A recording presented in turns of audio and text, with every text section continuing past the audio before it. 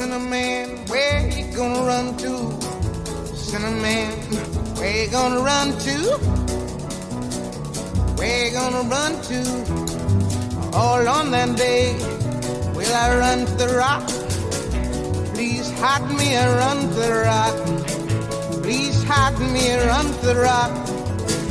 Please hide me, Lord, all on that day. But the rock cried out, I can't hide you, the rock cried out. I can't hide you, the rock cried out. I ain't gonna hide you down. All on that day, I said, rock, what's the matter with you, rock? Don't you see I need you, rock?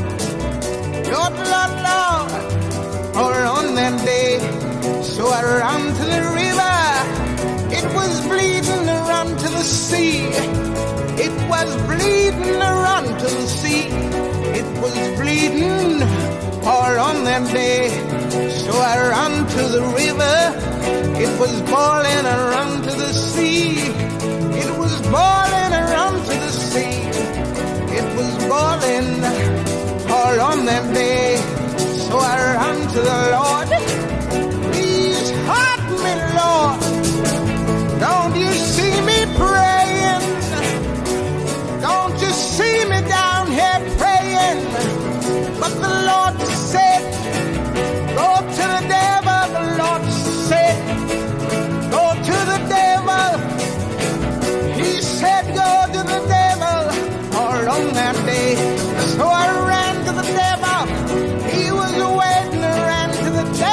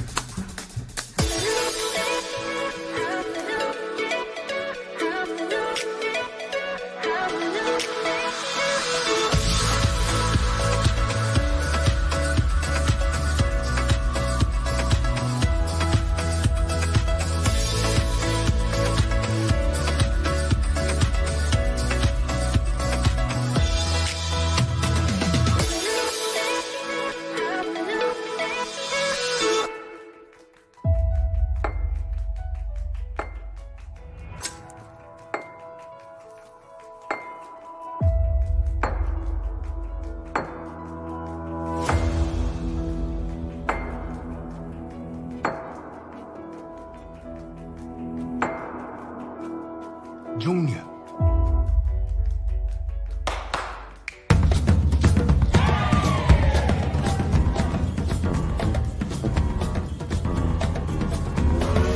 First thing, shoes are important. No scuffs, perfect polish. And when you walk, walk like a man with answers, because whether or not you have them, that's who you have to be. Zeke, can you make sure that my husband stays out of trouble tonight? Don't I always?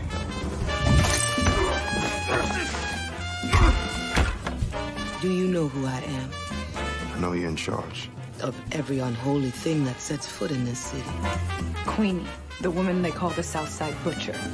When I hear somebody trying to sell me on a better life, I gotta ask myself, what is so bad about the life they got? If I wanted to get the Porters into a union, what's the first thing I should do?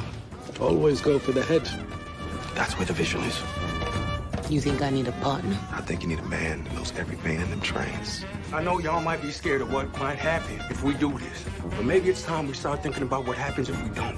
What I offer these boys is not one day, maybe. It is in their hands right now. But this union shit you talking, that's danger. Sure you don't want to work with me? Sure you don't want to join the movie? I'm good.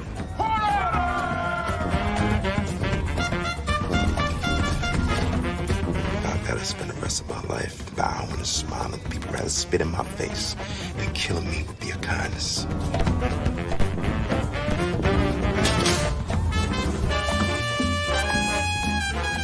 Known when to be a bull-headed Negro motherfucker.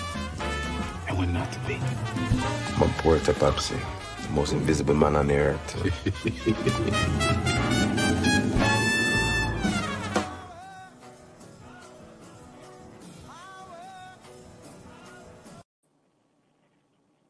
Good evening, everyone, wherever you are in any part of the province of Saskatchewan, Canada, or even the world. Can I get a round of applause in the comment section? I'd like to see you use the clapping emoji. Yes, yes. Keep it coming, keep it coming. Welcome. Good evening, everyone. I'm excited to be here. My name is Dami Adeni, and I'm the founder of DamiAdeni.com, a platform that celebrates Blacks and Africans in the diaspora, especially Canada. And we're here tonight on a very special occasion to celebrate CBC's new series, The Porters. But before we proceed, I would like to acknowledge that I'm coming to you live from the lands of Territory 4, the origin lands of the Cree, Ojibwe, Saulteaux, Dakota, Nakota, Lakota, and on the homeland of the Métis Nation. We respect and honor the treaties that were made on all territories. We acknowledge the harms and the mistakes of the past, and we are committed to moving forward in partnership with Indigenous nations in the spirit of reconciliation and collaboration. We'd like to know where you're watching us live from, so please engage with us in the comment section. You never know, you might make a friend there. On behalf of CBC Saskatchewan and the Saskatchewan African Canadian Heritage Museum, I would want to welcome you once again. Can I get a round of applause in the comment section? Set in the 1920s and inspired by real events, The Porter follows trained potters, so real-life trained potters, John and Zeke, and their friends and family, as a tragedy on the job sets them on different paths. And it's a celebration of epic Black ambition and achievement. I'll be chatting with some of the cast and creator of this show, and at the same time, I'll be chatting with several people who have lived some of these experiences as porters or who their family have been members of the Porter community. Please, before we begin, I'm thrilled to introduce you to the chair of the Saskatchewan African Canadian Heritage Museum, an organization that has been instrumental in making tonight's event possible. Please, as we do it, a round of applause in the comment section for Sharon and Brown. Thank you so much, Demi, for that wonderful introduction, and thank you very much for being here this evening. to, for us to celebrate this wonderful event for the Porters.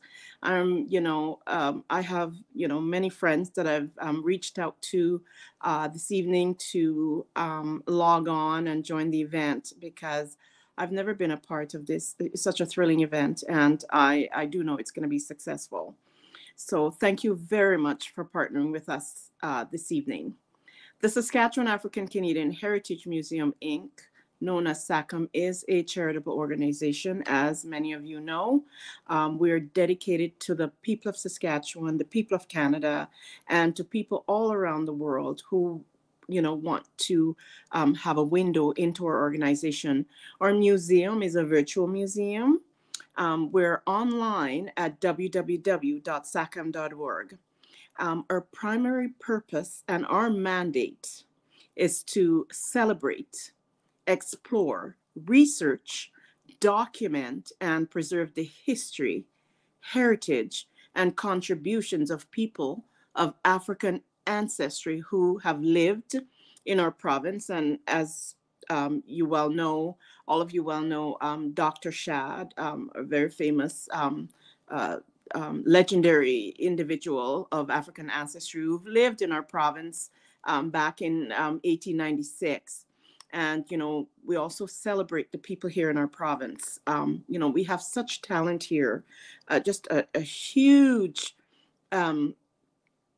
organization of people across this wonderful province of Saskatchewan that, we have shared and celebrated, all of their history. And, it's all on our website at www.sacm.org. So many people may not be aware that Porters have worked out of Saskatchewan since the early years. Following World War I, I believe, men of African descent worked on the railroads. And as Dami said, this evening we will have some of them being featured here tonight to tell their story. So that information regarding finding information on the Porters can be found on the Western Development Museum website. Hope you guys are watching the Porters. It can be seen on CBC Monday nights in Saskatchewan. I believe it's about 9 o'clock Mountain Standard Time. And I want to wish everybody good luck tonight and hope you have a successful session. And thank you for joining us. Thank you so much, Sharon. And it was such a pleasure having you. And thank you for all the work that you do. Now, let's get started. And to kick things off, I have some of the members of the crew and cast. And I'm going to be introducing two members of the creative team behind the Porters. First, we have Arnold Pinnick, the originator, creator, and the executive producer of the Porter. He also plays Glenford in the series. Arnold was born in the United Kingdom and is a Canadian actor whose career began at Toronto's Second City's main stage. His work in film and television has spanned almost 3 decades, with over 120 credits to his name, which include Exit Wounds, Altered Carbon, Parker Anderson, and much more. Please, a round of applause for Arnold. Let's see you clap in the comment section. Next, we have Charles Officer, who is the executive producer and director. He's an acclaimed writer and is the founder of the Cane Sugar Film Work. His films include multi-award-winning Achilles Escape, the award-winning documentary Mighty Jerome, the award-winning Unarmed Verses. Charles' work speaks in his commitment to amplifying diverse stories that integrate the arts. In 2020, Charles participated in developing Canada's first Black Screen Office and is one of the founding members. So glad to have you both here. Please, a round of applause once more. Thank you. Thank you for having us. So I have a lot of questions for you guys. First of all, I'd like to know, let's start with you, Arnold. There are so many Black Canadian stories to be told that are yet untold. Why did you choose to tell the stories of the Porters in particular? Wow. I mean, at the time, I didn't know of a lot of Black Canadian stories to be told. But I guess for me, what really got me was just the fact of learning that these men and women not only came from the southern states, but also from these small little islands in the Caribbean. I would say like Jamaica, Trinidad, Barbados, St. Kitts, and so on. And they came to this country and managed to bond together to change policy. You know, they literally weave themselves within the very fabric of our Canadian flag. And that just really blew my mind. And, you know, when the fact that they formed the first and the largest Black union, the Brotherhood of Sleeping Car Porters, with their American brethren, that just blew my mind. And I was just like, how comes I didn't know about this? So when you go down that rabbit hole and learn not only about these men and what they stood for within their own communities, and they were the cornerstone, but also the women that also were just as prevalent in those communities as well. It was just something that inspired me, and I couldn't let it down. I wanted to tell this story, and by the grace of God, to be able to not only have CBC and Sienna Films, but also to have a creative team. You know, we came to Charles pretty early on, eh, Charles? for not just the game on board, but also guidance as well. And to have the team of like Charles Officer, RT, Anne-Marie, Marsha Green to help helm this was just such a blessing, to get the A team basically together to see this all the way through. Thank you so much, Arnold. So to you, Charles, Arnold mentioned the influence of the Caribbean culture. Why was it so important to show this in the series? Because we see a character like Junior speak in the accent and use some of the slang. So why was it so important to reflect that? I think what we've been, you know, one of the whole themes of the existence of the show is we want to put something that we haven't seen and that we are aware of culturally amongst ourselves, and we want to actually provide what has been missing. And we haven't seen, you know, the Caribbean diaspora you know, explored as a community, and I mean, we have a broad cultural diversity amongst ourselves right here in Canada, and to actually show that in the language, in the behavior, in the way, you know, some of the foods that we have. We spoke a lot about that because I think, as you know, pretty much a lot of us are first generation from our immigrant families, and we all, you know, I think are hungry to see that representation in our on our screens and in our storytelling. And you know, it unfortunately, it's like, you know, in a lot of shows, it's like people still, you know, it's like it takes a Black show where we get to do that thing, you know. It's like when you see it in other shows or other things, it's not authentic, you know. It's caricature stuff, and that is something that we really just want to, you know, show the dimensions of our culture, the extent of it, and have that expressed. You know, it's like, it's fascinating because it's like, you know, there are individuals who don't understand or will miss the slang or the patois or whatever. That's okay. It's okay. You can pick it up. You can get in the nuance. You can get it, whatever. It's sometimes it's just not always about the words, because it's the words and the swagger behind it and the behavior around it. And that is what we're communicating as well. And that, and when we go into it, when we slip in, when Junior and Popsy slips into there's familiarity, we do this in our real lives, and we don't see that in cinema and television shows. and so it was our goal to not shy away from that. And it's okay if you miss it, you don't understand it, it's okay. Or go find some Jamaican friends.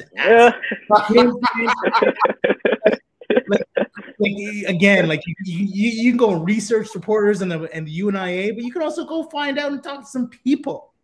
It's not our experiences, and you can actually get to people that way.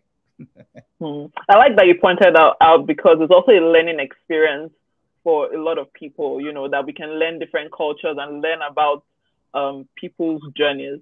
Thank you so much for that. So I wanted to really talk about this. One of the most impressive things about this show was how, you know, no character was two-dimensional. I mean, there were layers upon layers to every character. How important was it to portray the full spectrum of the Black experience? I'll over to you, Arnold. Well, I think from day one, that was something that was very much on the mindset, because we wanted to showcase these characters three-dimensional, because we haven't seen characters like this in Canadian television as three-dimensional. And, you know, in a lot of cases, you saw these characters, they came in and filled a role or filled a mindset, and then they were gone. You never went home with them. You never knew what, if they were married or not, or how whatever was going on the scene, how it affected them mentally. And I think, to me, it was something that we had all talked about from day one. Now, getting that done and getting that on the screen, that is where the art and the intelligence of Charles comes in to get that across. Thank you so much. And the last question for Charles, because we're going to be bringing you back in, but what do you want the audience to take away from this series? What do you want us to learn from this? What would you like for us to take away from all of this? I mean, I think ultimately, I mean, it is a television series. I want people to feel entertained and engaged and feel love and joy and have their emotions pulled and cry and laugh and all of that stuff.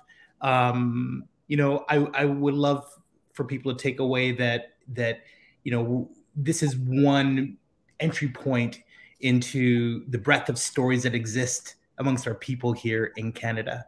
We just opened up the gate, and there's so many things to explore within the individual characters that can take you down a whole other road to make new discoveries about this country. And for, you know, I like to say that this show is made by us for us, because for our youth and for like, as well as, you know, Arnold and myself, there are things that we weren't privy to in our upbringing that were available for us to learn and mine and get inspired by and explore and look deeper. And that is what I hope that this show ultimately does, is that's what it does for our community, our young Black brothers and sisters, that they find a gateway to in this one sort of space where we made this television show. There's so many elements and facets to find yourself in. And hopefully there's an opportunity that will just, this show will just spark that curiosity. And just to add to that, I just wanted to say that, you know, the byproduct of this as well, and Charles will definitely manifest this with me, is the fact that this really is a love letter to those men and women that don't have a voice anymore. You know, we're very blessed to have porters on the program with us tonight, but there were so many porters before them that laid the groundwork in order for them to have those jobs. In order for Charles and I, basically these porters were the people that helped us to have a Black middle class in Canada. And we are products of that. And so many writers and producers and directors before us that we're standing on. So it really is a love letter to those generations of the past. All right, thank you. Okay, so I have a question from one of our viewers, and they say, what percentage of early Canadian porters were African Americans? Do you have any idea? Well, I don't know what the percentage was, but in Little Burgundy was quite a lot. Quite a lot of Americans came in from the southern states, because the railways actually went to the United States and set up sort of recruitments to get Americans. Some of the brightest individuals from universities left the United States and came to Canada to work across the country, from Vancouver, Hogan's Alley, all the way to Nova Scotia, and of course, the location we're talking about in Saint-Antoine. And the reality of it is there was a Saint-Antoine Black neighborhood all across the country. Every province had their own little Black neighborhoods where porters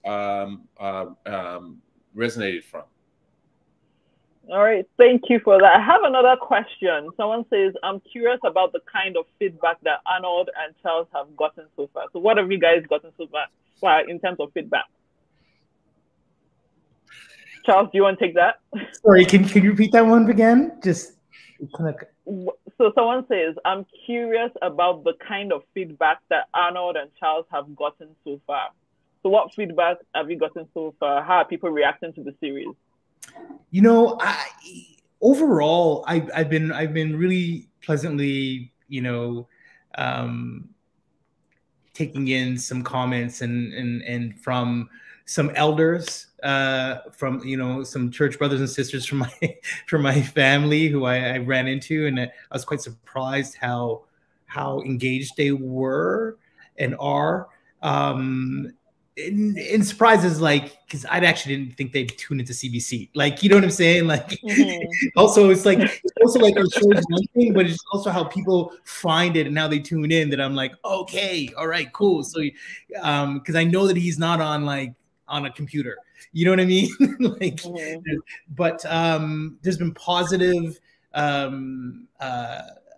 responses about our cast and our performances across the board. That they've been, you know, authentic and engaging and exciting and really like stories and characters that people want to follow and stay with. And even, you know, early on after the first episode, even I had people sending me notes saying, you know, there are already characters that I hate and here are characters that I love. You know what I mean? It's like, I'm like, yo, you haven't even we haven't even started yet. And you know, the way that we galvanize the visual tone and look and feel of the show, cinematically, the music. I think that there are all these elements that I think that people have responded to. That I think it's you know, it's kind of challenging in a way that we are one show that you know is at the core of these Black creators and so on and so forth. But at the same time, it's like, so much weight is put on this one show, personally and professionally, for everyone in our community, you know, whereas these other shows kind of come up, but they don't have to deal with that kind of weight. But what I do have to say is that, you know, viewership is critical to any show to continue to provide opportunities. We created the show to create opportunities in front and behind the camera.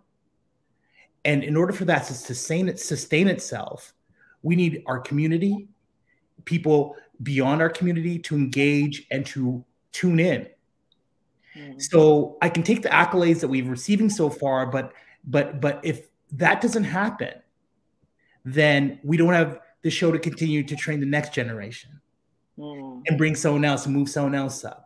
Like all the other shows in the industry, that's what they do. That's how people get better. That's how a lot of the Caucasian creators in the industry grow and build lives and have careers, is because they've had these sort of momentums with show that survive, that they get to keep working on their craft. So I think that is, with all the positive stuff coming around the show, I hope that fuels into the show having a life. Thank you so much. Thank you so much. We'll come back to you guys soon. I want to thank you. I know you're not going anywhere, but thank you, Arnold and Charles. But before we introduce the next guest, let's take a look at them in action. You will love this.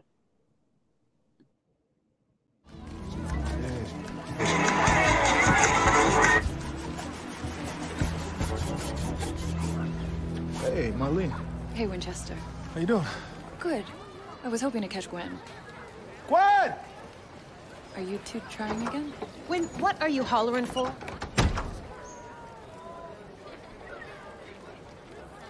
You know, I gotta get down to the hardware store. Be nice. She did it for Henry. See you, Mar. Bye.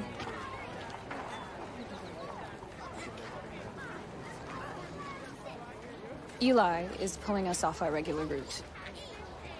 He seems to think that we can do just as well on Dubouillon Street. Dubouillon Street? You had no right taking those collections. After everything the UNIA has done for this community, the library, the scholarships. And last month, Eli sent our collections to head office for the Defense Fund. How come he gets to decide what we put our money to? Because he's the man Brother Garvey put in charge here. You need to apologize to him, Marlene.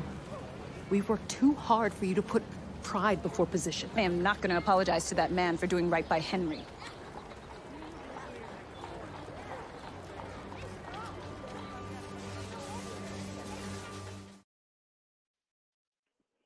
Whew, a lot to unpack from that, and we're going to do just that. I'm going to be introducing my next guest, who are stars of the show. First, we have Sabrin Rock, who is an award-winning Regina-born. Who's a round of applause for Regina? What?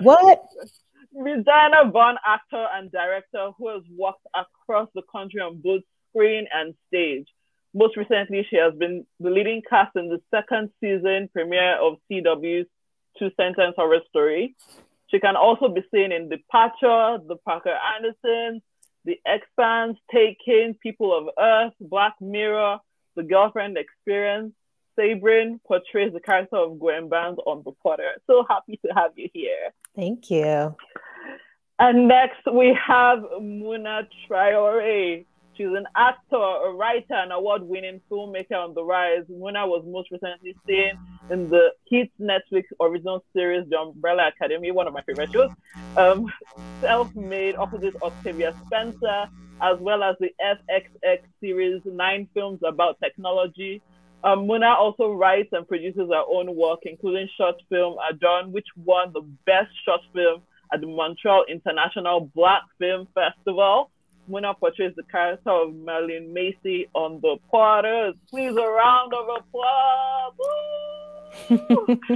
So glad to have you both. First of all, I'm a fan of your relationship in the show. There's so much to celebrate. And this is International Women's Month as well. So the sisterhood, the friendship, the bond that you guys share. I'm going to start with you, Muna. What was it like working with Sabrin and the dynamics of your relationship?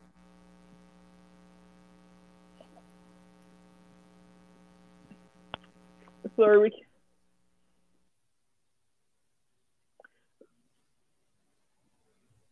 Can you hear me now? Yes, perfect. Working with Sabrin was so easy. It's kind of incredible because when I first read the script and I was imagining the role of Gwen, I cast Sabrin in my mind. And I think I told you that when I found out you got cast. But, as soon as I found out Sabrin was going to be playing Gwen, I reached out to her and we just started developing our own friendship and our own relationship so that we could have something to bring to screen before we got to set. Nice. Thank you so much. Sabrin, how was it? One of the beauty of the stories being told, I was talking to Arnold and Charles of how multidimensional the characters were. How was it playing your character, and especially as a mom, how were you able to bring that into your character?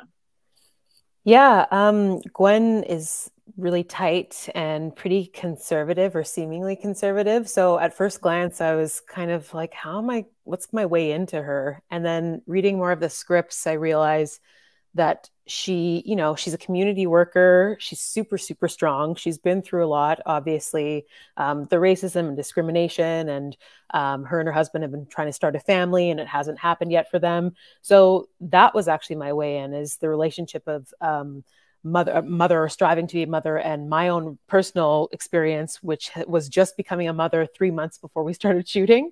So the whole idea of like wanting something so badly like that, wanting a child and to start a family and not being able to, it really resonated with me. And the fact that Gwen is able to kind of go out into her community and still help and still assist with births, and be surrounded by families and children and people bearing children all the time. Mm-hmm. The strength really resonated for me in her, and I drew a lot of strength from her as a character.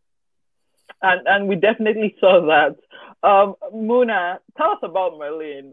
She's a Black Cross nurse who not only has to take care of her community, but also her own family while going toe-to-toe with the United Negro Improvement Association, sexist and penny-pinching male leadership. So how was that? It was so exciting. I think of Marlene as being someone who is creatively subversive, someone who is very determined to overcome systemic challenges and finds very unique ways to do so. As you can see in the show, Marlene cares deeply for her community. She wants to do right by the people that she loves and the people around her, and she is going to get whatever she needs to get done by hook or by crook.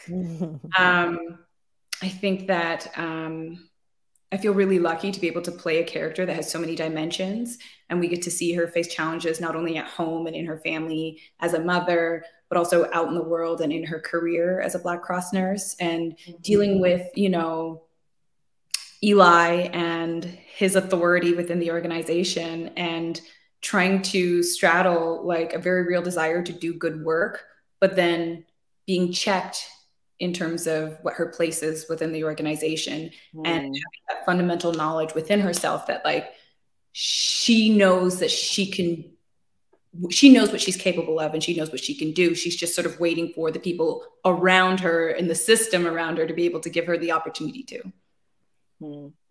Thank you so much. This is for you, Sabrin. Can you give some insights into who the Black Cross nurses were and their role within the United Negro Improvement Association? So for those that don't know.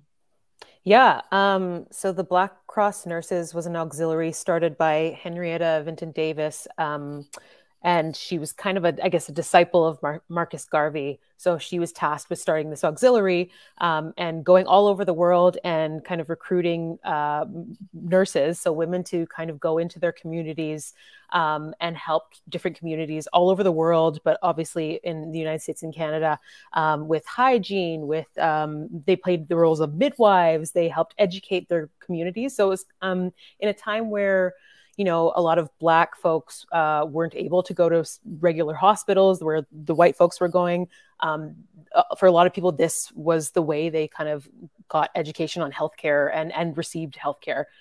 So that's kind of what their purpose served. I don't know if I'm missing anything, Muna. Is there anything you want to add to that? So in terms of like, you know, helping young mothers to, you know, develop the skills to be able to know, like, you know, with nursing and, you know, midwifery type things. And then also one thing that really excited me was when we were doing research, we were given one of the original Black Cross nurse handbooks. I don't know if you got one, Zabrin, right? Yeah.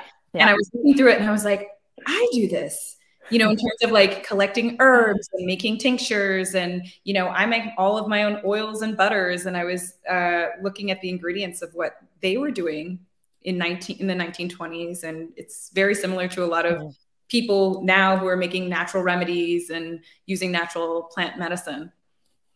And I think that every Black woman can sort of identify with that. You know, thank you.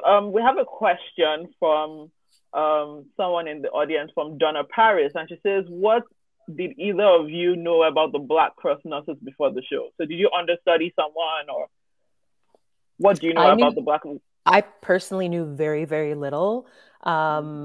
I think I'd heard a little bit, like maybe a blip somewhere in a documentary somewhere that was kind of stored at the back of my brain, but I never really looked into it for whatever reason. And I was quite astounded by, the influence they had in all the communities, and also how far spread it was. Like I said, all over the world. Like people would gather, you know, they would kind of start these different auxiliaries in different parts of the world, which I thought was really incredible. I kind of just assumed it was the United States. So I personally learned a lot from just getting cast on the show.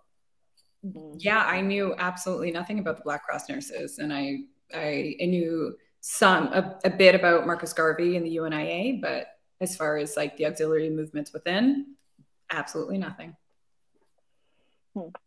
Thank you. So if you have any more questions for Sabrin or Muna, please put them in the comments and I will be asking them.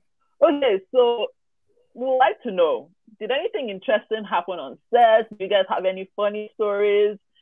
Let us know. Give us the good stuff. I mean, lots of really interesting things happened on set. Do tell. Something appropriate. I don't know. Sabrin, do you have anything? Well, for me, honestly, because I was a very new mother, and Muna will attest to this, I was in that new mother kind of sleep deprived, have no idea what's going on in any given day. So watching the footage now, like seeing the finished product, I'm so relieved that I don't look like a walking zombie, because it honestly felt a little bit like a fever dream. That those first, as many people know, those first few months having a newborn are really intense. And then add on traveling to a different province, having to learn lines, having to, you know, breastfeed on lunch breaks, and then do like 14 or 16-hour days. That it's a miracle that it's actually watchable, my stuff. Like, I was very nervous to watch it because I had no idea. It kind of felt like it happened to me rather than me being in control of it.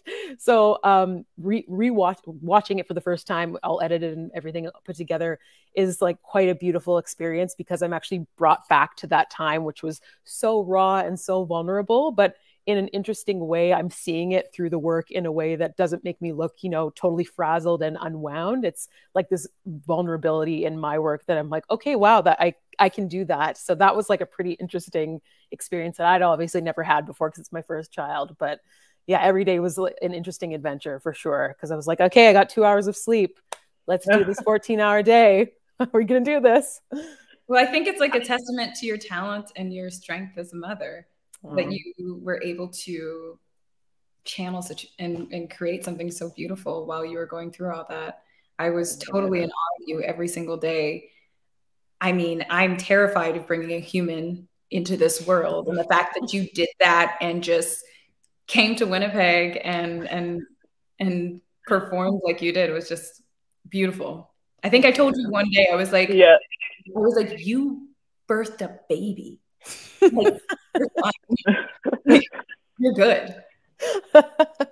Oh, sorry. I was just going to mention that has less to do with me, but I think Charles alluded to it as well, as looking around and seeing a predominantly Black cast and creative team, and then also behind the camera as well. Like, I thought it was very special. I remember one day I just looked around and seeing people in the crew with less experience, people of color, learning. And I'd really never seen that before, because often in this industry, there's no patience for that. There's no patience to train. You kind of just learn on the job. And I remember seeing people taking their time and educating these newer crew members of color on how to do things. And that was quite a miraculous thing that I'd never witnessed before on a set. And I feel really privileged to be a part of something that's actually, Charles was talking about, like, you know, for the next generations, for people to come up and be able to work on this stuff. Thank you. And I was going to say, Sabrin, you did an amazing job. I never would have known that you just had a baby. It was amazing. It was amazing. You both were amazing. We have some questions.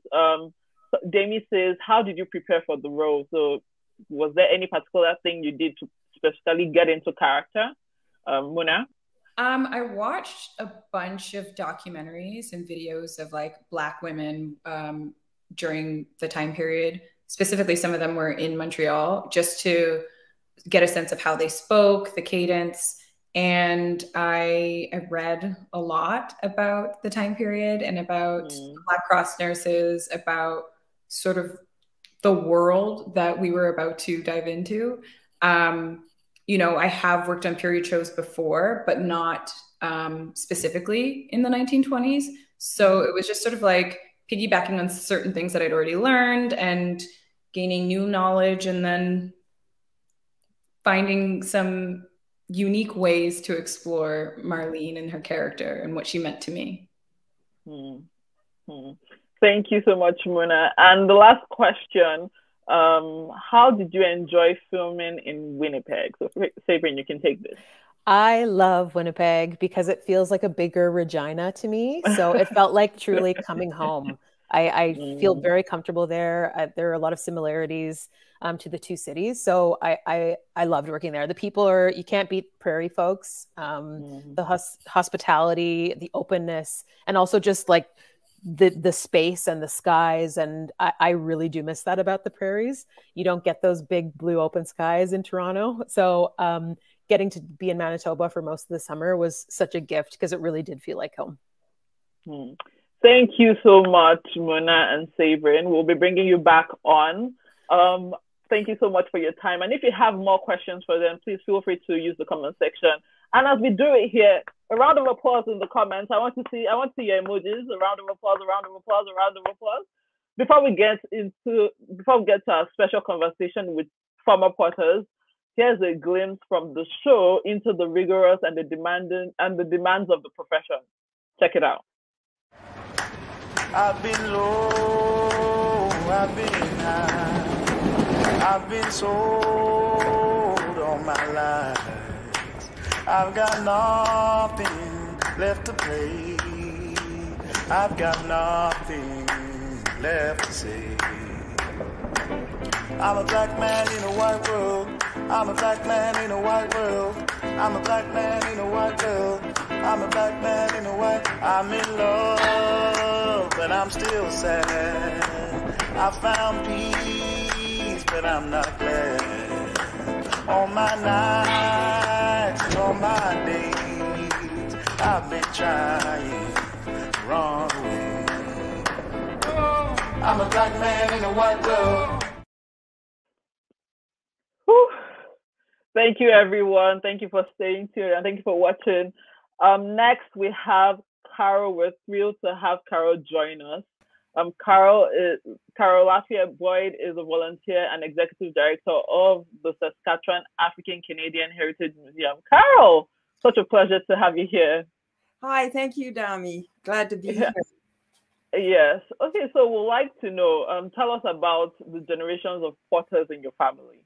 Okay, but first I'd like to say what a pleasure it is to be part of this event, especially because we have our own Regina-born actor, Sabrin Rock here, a member of the cast. And congratulations, Sabrin, and the whole cast and crew. You guys did a great job. Well done. Okay, so my connection to the porters is having 3 generations of family members as porters. The first generation is my mom's uncle, Bob Jamerson. He was born in 1894 in Texas and traveled from Oklahoma in 1910 with his parents to settle in Amber Valley, Alberta, and that's a black settlement north of Edmonton. It was. In 1916, he enlisted in No. 2 Construction Battalion and went to Europe in World War I with, those guys went with no guns to help cut trees and build and operate a logging railway. There were about a total of 750 men from Canada, the US, and the Caribbean. But upon returning, the main jobs that they could get were porters on the railway.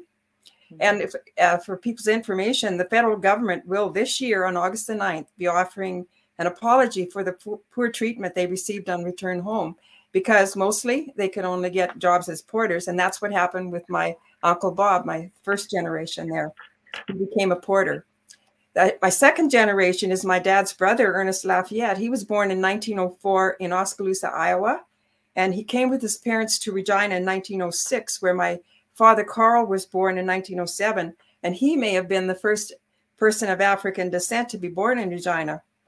And my grandparents homesteaded in the Anglia, Fisk, McGee, Herschel area. That's just west of Saskatoon and Rosetown. And 5 of his 6 sons ended up having farms there.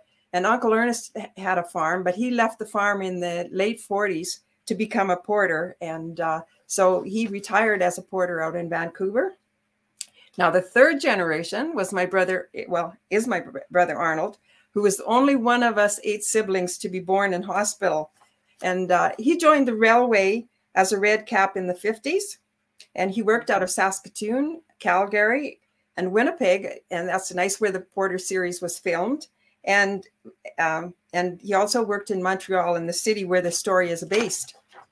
And while in Saskatoon, he worked with Elwood Mays. And we knew him as Sparky because Arnold would bring him down to the farm when they had time off at where they worked in Saskatoon. And now Elwood, I'd like to call him Sparky, but Elwood is a descendant of the Mays family who came in 1910 from Oklahoma to the Eldon district, and that was just north of Maidstone and west of North Battleford. And that was the other black settlement of that 1910 group. And only this one was in Saskatchewan. They were known as the Shiloh people. And the church there is now a provincial heritage property. Now, what's unique about Elwood Sparky Mays is that there's 4 generations that were involved in the railroad. There was his father, there's him, there's his 2 sons, and now he has a grandson who is also involved. So I just find that amazing, and I think you'll enjoy talking to them. Yeah, thank you so much, Carol. Thank you so much for that brief history of generation of potters in your family. Would you say that there has been any influence, personal influence that your relationship with them has had on you?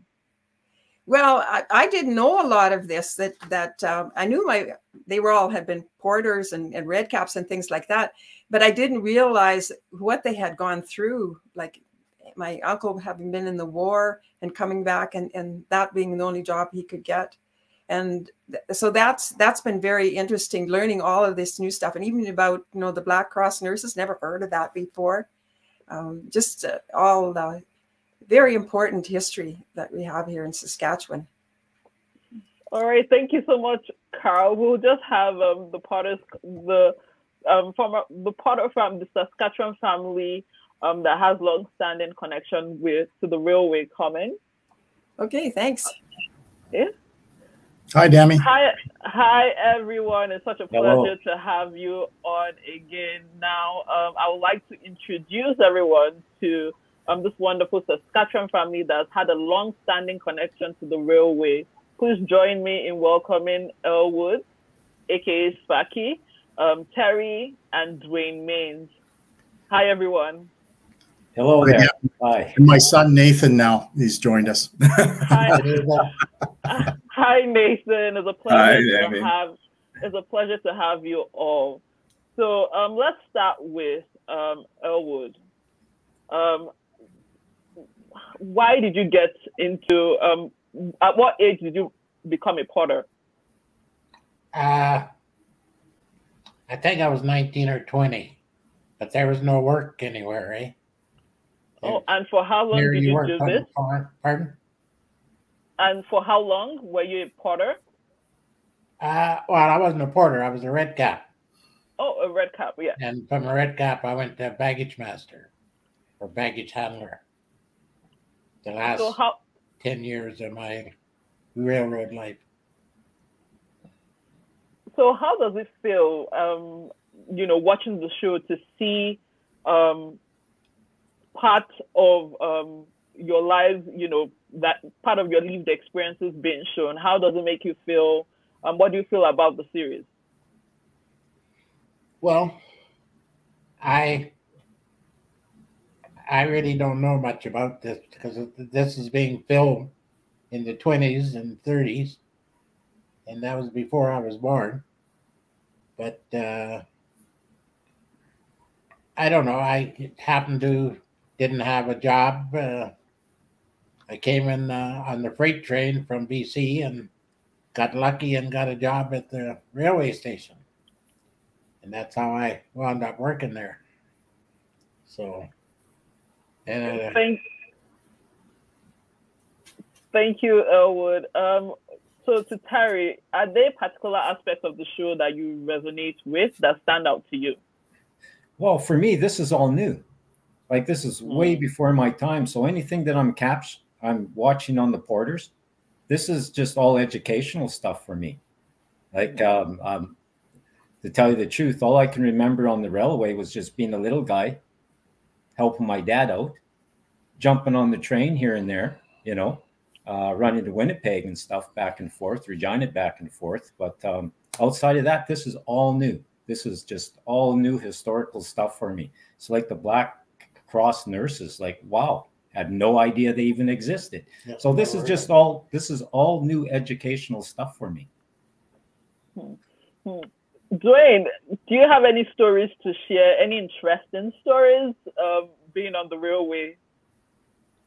Well, how I got my job on the railway is that I was writing my algebra exam at high school, and Dad had called the office there and told me that I was to go meet this Mr. Brown down at CN. I had a 4 o'clock interview, and I started work at 5. So, so I think that was the message, just try and get me off my butt and into the working life. And yeah, and you shared some experience on, you know, getting on the train, and you had a lot of family on there. Could you share some of that? Yeah, as my brother was saying, when we were young, we traveled the train lots. And then when I moved to Winnipeg, you know, I got married there. I had 2 daughters, and they had the same experience as I did. They grew up on the train, and we call ourselves train brats. And the boys have traveled a couple times on the train, and you know, that was our family. I tell people I was raised by fellow porters on the train. So back to you, Elwood. Let's talk about your experience being in the railway. Can you just let us know what it was like working on the railway, what your day-to-day life experience was? Well, when I got on there, it wasn't that hard, eh? We mostly all colored porters or red caps at that time. And I finally got enjoyed and working with the guys, and then there used to be a turnaround here, eh? So the boys would come in from Toronto and Montreal and Winnipeg. They stay overnight, and then they go back out again. That's how I got to know a lot of the guys. So, but after later on, the white guys got to be porters, eh? But before that, it was all, and the guys used to have to shine the shoes of the people that's traveling on the train, eh? The porters. And that's all I really know about much of that. So. Thank you, Elwood. So let's ask Dwayne's son, Nathan. Nathan, you're currently working the railway right now, and are there any similarities that you can? Is there anything? What is the experience like? You know, working in the railway, and is there anything you can compare it to with the time shown in the series? Where I work in the railway, it's vastly different than what's what the porters would have experienced back then.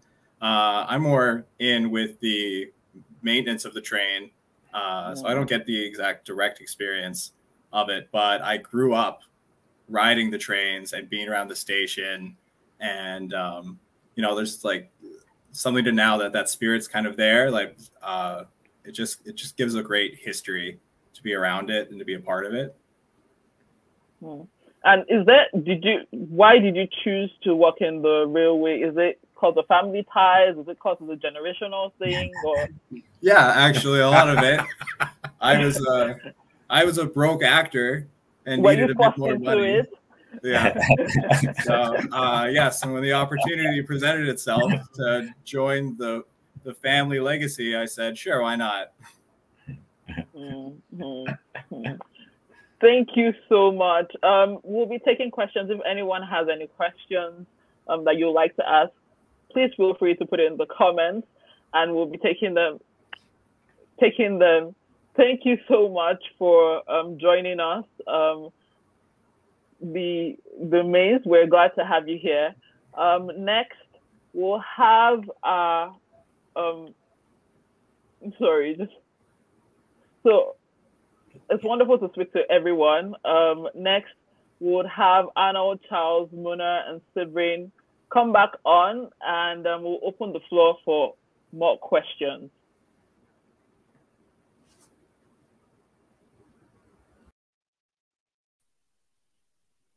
Hi, everyone. Whew, such an interesting night. So much to learn, so much to unpack. And I'm sure so many people have questions for the cast and the crew. So please, if you have any questions in the comments, you can just put them there. But I have a question for Charles. are we going to be seeing more stories like this? Is there going to be a season 2? This is just between you and the Saskatchewan people, you know. Heck yeah, there's going to be a season 2. Hey. There has to be a season 2. Yay. It just you know, there's too much story. There's too much. By the time you get to episode 8, there's no way that people aren't going to want to know what's going on.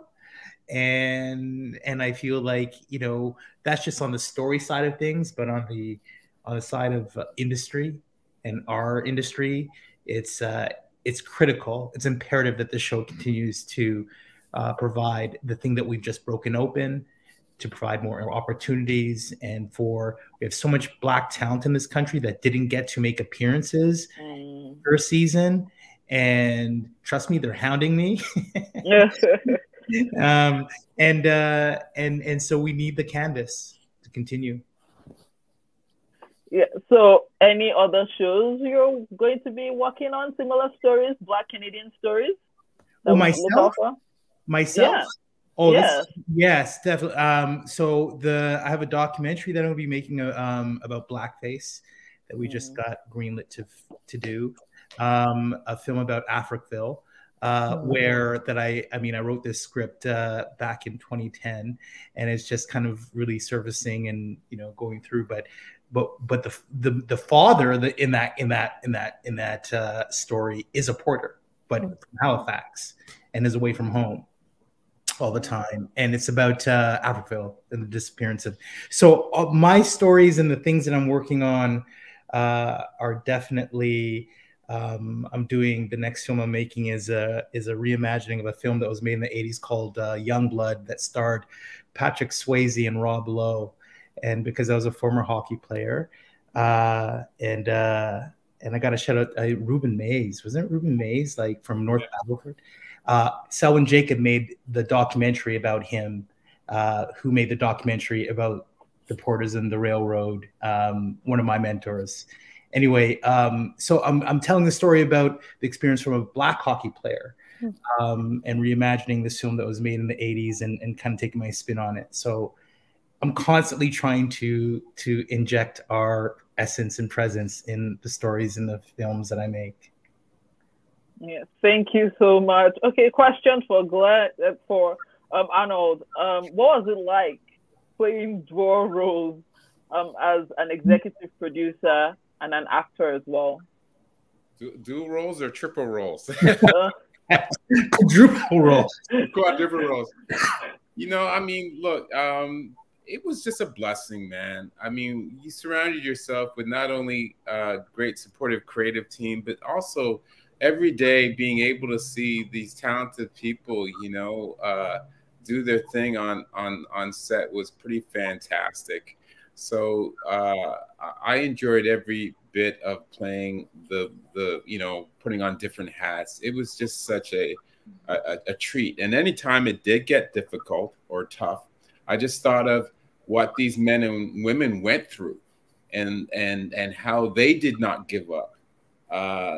You know, which allows, like I said, the men that were porters in the 50s and 60s and 70s, that the fights and the struggles that these men in the 20s and the 30s fought for them to have the unions and to have the job be more beneficial for them. So I just thought of those things every time we ran into you know, bumps into the roads. Thank you. I have a question here, and I'm going to throw it over to Muna.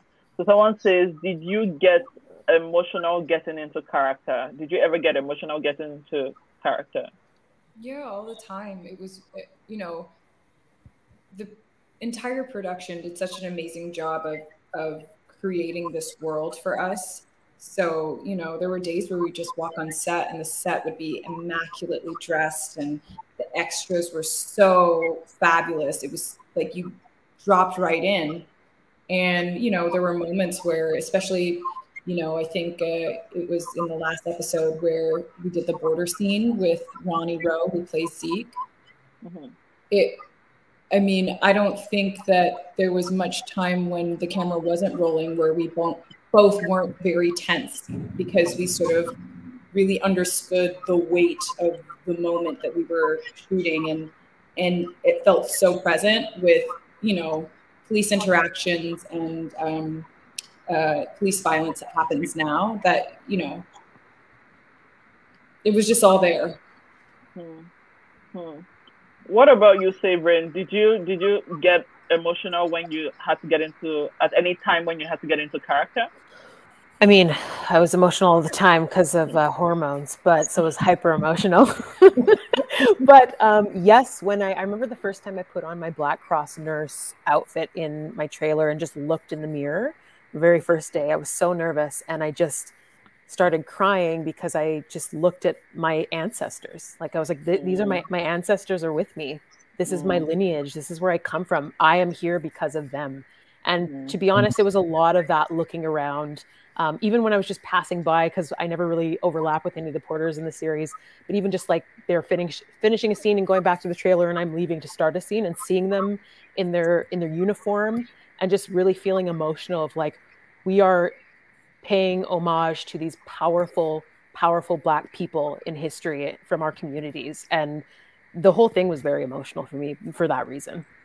I can imagine. Also, when the porters were shooting their train stuff and they were doing the accident with Henry, I think that was one of the first days I came to set, and I wasn't filming anything, but it would just seeing all the guys in the costumes, one in their porter suits looking so fine. All of them looked incredible. So, you know, watching them do that scene and how heavy it was like time traveling. I don't know. It was like a living dream. Yeah, honestly, that was that was a very, very intense scene for me, and it just, I can only imagine what it was like being at that time. Not to talk of living those experiences. Okay, so we're going to have them. I also like to say one thing, and Charles actually directed that scene that we were talking about. But on an inspirational aspect of things, Charles, another scene that Charles did was when we were all walking, all the porters are walking through Little Burgundy, well, Saint Antoine. And the freedom that Charles gave us in the sense of the joyousness of all these men coming together and walking through Saint Antoine, and also the background performers that became organically felt like they were a part of it for two reasons. One, Charles had music playing, and you know, we would do that scene a couple of times and people got involved, but also because I believe they were seeing Black actors in the sense of being them. And Charles set it up in a sense where the freedom for us to be us. And that was the beauty of it, because all of a sudden we broke out in the song and started dancing, Charles, remember? And the background performers were dancing. And the young people that got to look and see the Charles officers, the RTs, I'm talking about people behind the scenes, the RTs, the Jordan Orams, and these young Black boys and girls got to look up and see the Greens and the Amories. And in a sense, you almost looked at them as if they were saying, this is the possibility that I can achieve. And without even knowing it, that's something that I think we unconsciously did. We really left something organic in Winnipeg that I think has manifested itself after the months we left. But thank you for that, Arnold. And we're just going to have the Mays family come back on, and we have a couple of questions from the audience. So this is from Dami, my namesake, and he says, what were some of the challenges working on the railway station? So I'll throw that to you, Elwood. What were some of the challenges working on the railway station? I was just wondering why.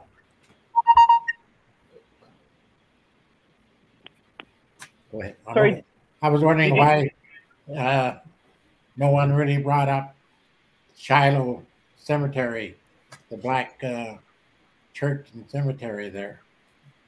And it would be, there's people from all over the world visit that place there and put their name in the book and whatnot. And there was only all colored people that was buried there. My older brother and my mother, the rest of my family was buried wherever they lived. So I was just wondering about that. Yeah, actually, I had mentioned that, Sparky, early on in my conversation. Yeah, that's your background, where you came from, and the Shiloh Church and Cemetery has made a provincial heritage property. Yeah, So, I had it made heritage. Yeah, that's good. Yeah. Mm-hmm. And got the place cleaned up and whatnot. Yeah. What about you, Terry? Any challenges working in the railway station? You say that, but really, there wasn't many challenges at all. We were all liked, well respected in the railway family. So it didn't matter wherever we went, wherever we traveled, there was always people to look after you, and you're always respected. Yeah, there's no racism thrown in your face at all as far as the railway goes. None so whatever. Arnold, I was wondering if you had any questions for the porters here. Do you have any questions for them? Yeah. Can you tell me where was to any one of them, where was the farthest location that you went to, from like where you were based to the farthest location that you went to, in the sense of portering? Well, I never was a porter, eh? No, I know you were. I know you were a red cap, but this is a question for everybody that porters. Where was the furthest destination that you went to? Mine would be Vancouver. I think the via Winnipeg to Vancouver. So you were Vancouver, Montreal, and how long do you remember? How long it was for you to get from there to let's say Vancouver, or from where you are now to Montreal?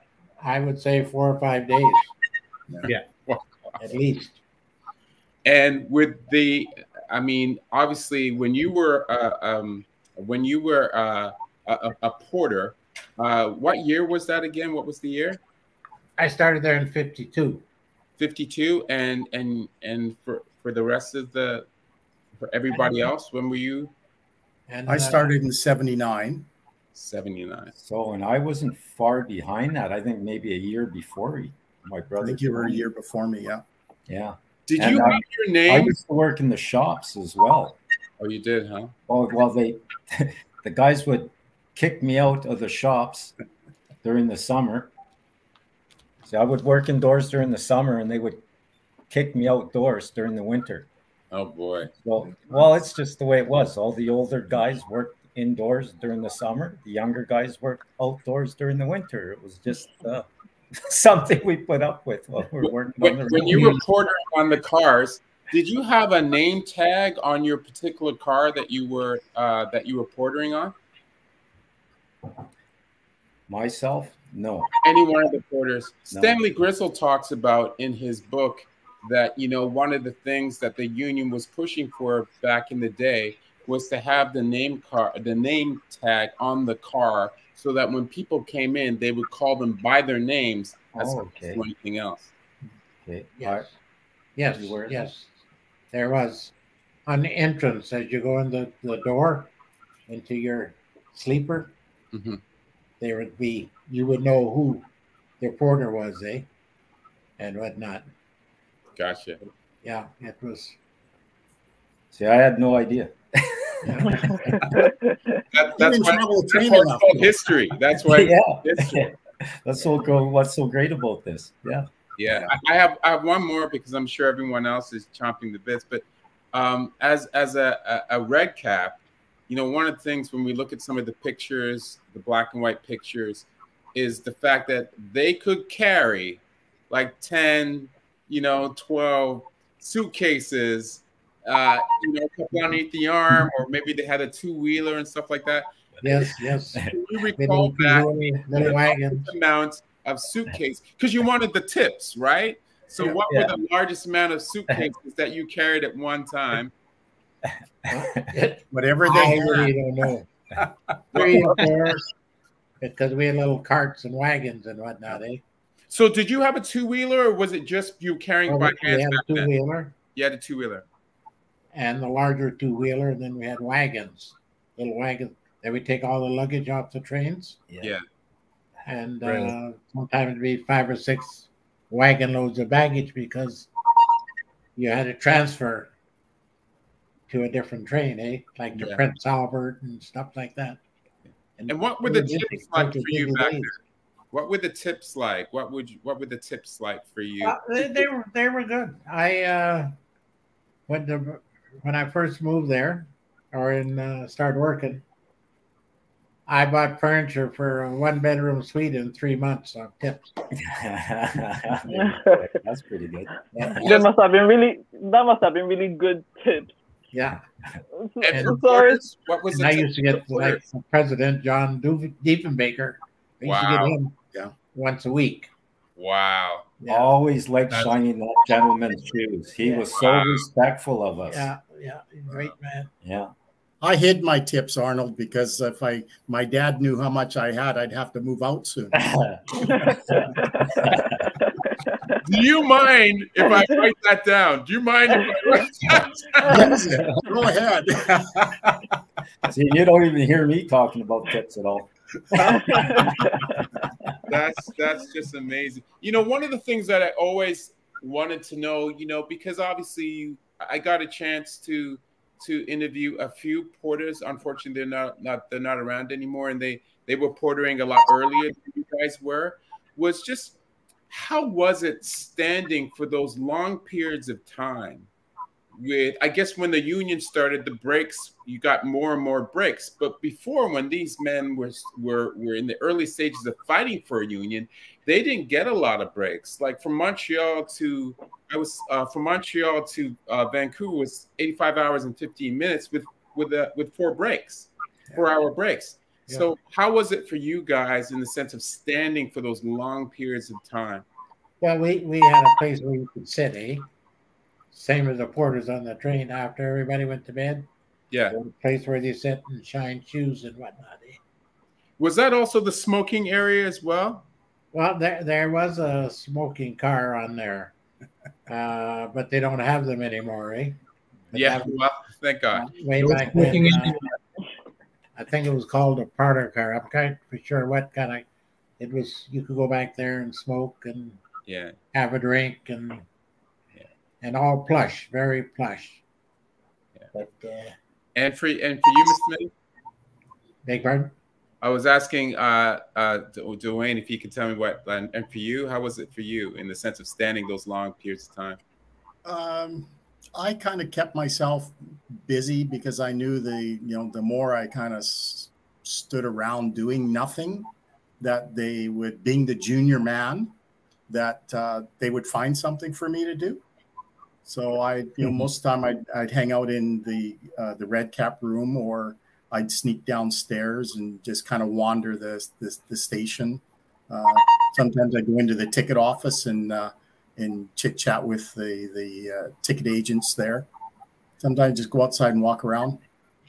Wow. Mingle with customers sometimes. It was actually fairly busy all the time. Like if you weren't busy with the train, you had a station to clean up and look after. Yeah. So we were doing that in between time. And Carol, one quick one for you. You know, these men were gone for long periods of time. What was it like not seeing your father or your uncles for long periods of time while they were on the job? What was that like for you and your mother and the rest of your family? I wasn't personally affected. It was just my brother, and he was my older brother. So what was nice about him was, especially the time he brought home a Ray Charles record, never heard of him before. That was like the biggest thing in my life when he brought that home. But I don't really know, because it would be my aunts, I think, that would have been the ones that would have experienced the long trips away. Well, I only got a bit of that because my wife, she was a porter on the train. So she'd be gone 6 to 8 days from Vancouver to Winnipeg. So I just thought, that was our kind of our nice break from one another, but we're always happy to see her when she came home. There is a little tiny bit of history of the first Black porter female from Vancouver. Everyone's tried to find as much information as we can, but we know she existed. So she would have been around in, let's say, the 30s. But I just thought, what a cool character to have. You know what I mean? To have like a Black female porter rolling with the guys, So that's pretty cool. Yes, that would be so cool to have. Unfortunately, we've run out of time, and I just have two quick lineage questions. Carol, are you related to a Nathan Lafayette? He is my nephew, my brother's son. Nephew? Yes, hockey player. Wow. Yes, I was a hockey player. And Mays. Anyone related? Are you guys related to the Reuben Mays, North Battle? Like, you guys are in that lineage? He's a cousin. I grew up with his dad out on the farm, out in that colored district.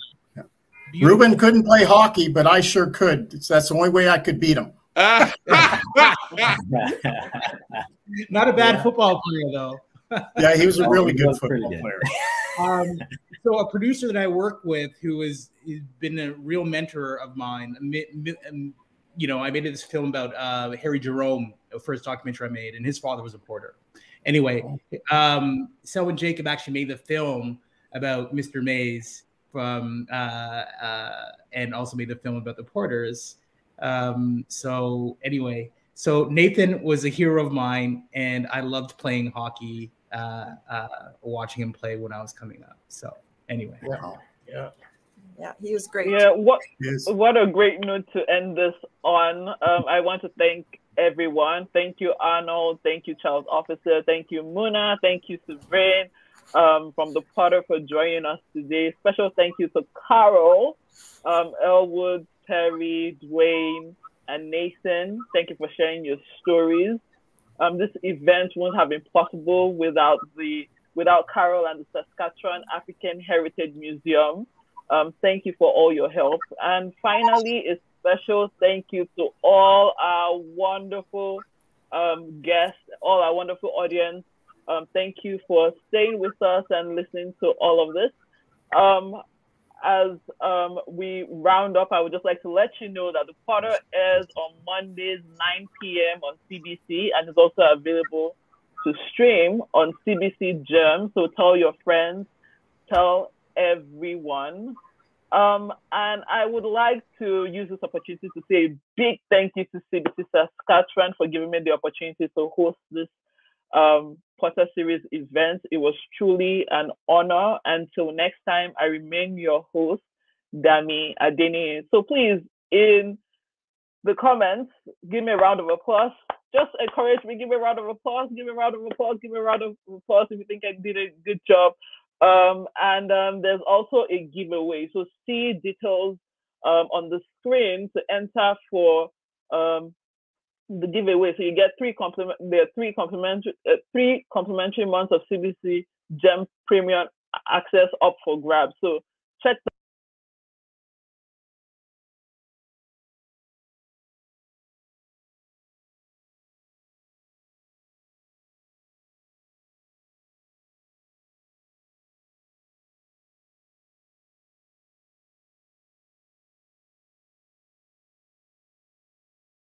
Sorry. So that's it from us. Next time. Bye, everyone. Please clap for me in the comments if I did a good job. Clap for me in the comments. Thank you, everyone. Bye.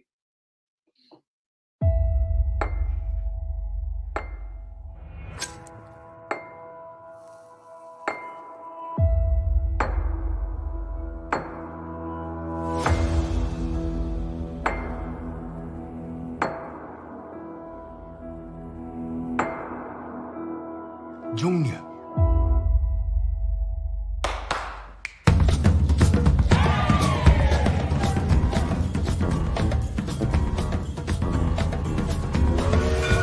thing, shoes in point, no scuffs, perfect polish. And when you walk, walk like a man with answers, because whether or not you have them, that's who you have to be. Zeke, you make sure that my husband stays out of trouble tonight. Don't I always?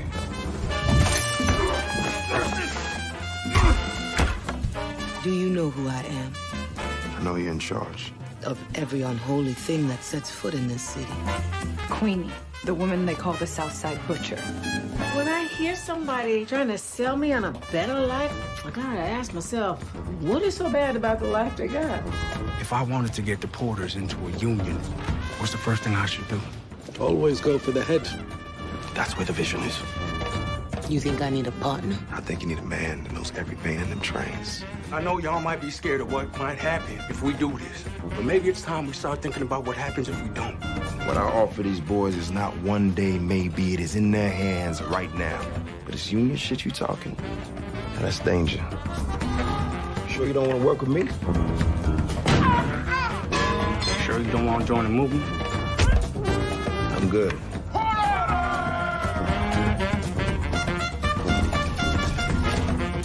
I gotta spend the rest of my life bowing and smiling. People rather spit in my face than killing me would be a kindness.